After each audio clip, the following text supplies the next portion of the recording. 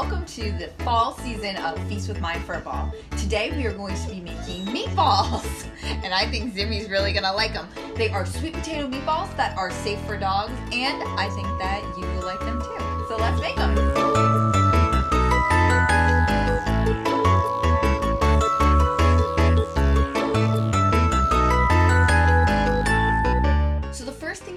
Before you do anything is you do need to bake your sweet potato and scoop out the inside and let that cool. So I've already done that. I just use the microwave. You can bake it, whatever you feel more comfortable with.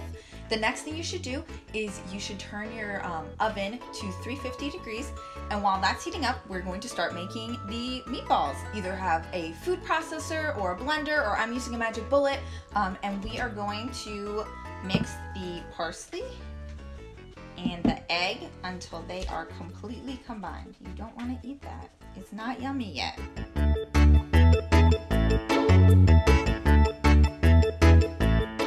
Now time to get to the real messy part. So hair back and rings off, people. So now you want to take your egg and parsley mixture and put it into the sweet potato.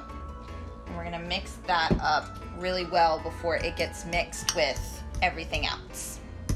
Once you do that, the next step is super easy. We just mix everything together.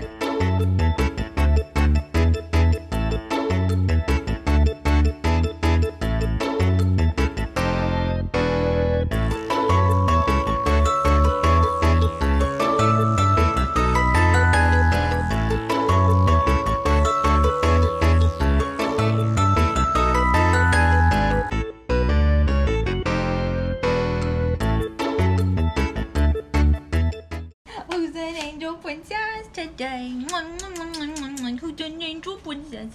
Who's an angel princess? Who's an angel princess today? So after it's all mixed up, it should look like this. Now time for the good part. You're gonna take the meat and make little meatballs. They should be smaller than a golf ball. So I can add a little bit more to this. But they should be pretty tiny. You don't want them to be too big. And you just put them onto your greased cookie sheet. And you keep going until we've made them all. Once we've made all of the meatballs, we're gonna put them in the oven for 15 to 20 minutes. So let's get making meatballs.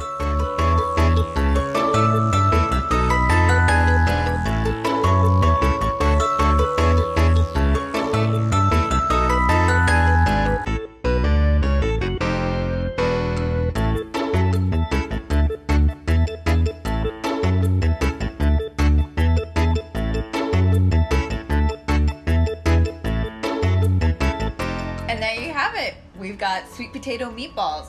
I think someone's ready to try them out. But before we do that, don't forget to hit that subscribe button so you can see when we're making all new recipes. If you didn't check out our last episode, we did make apple pie, and they were probably the cutest thing I've ever made. I know I say that pretty much every week, but they just seem to get cuter and cuter. And next week, get ready for apple donuts. So we're just gonna continue that apple train because it's fall and I love apples. But until then, I think we will try out these meatballs. Actually, I'm gonna try them too. They smell amazing. Like, if fall had a smell, that would be these meatballs. So I'm gonna try it too.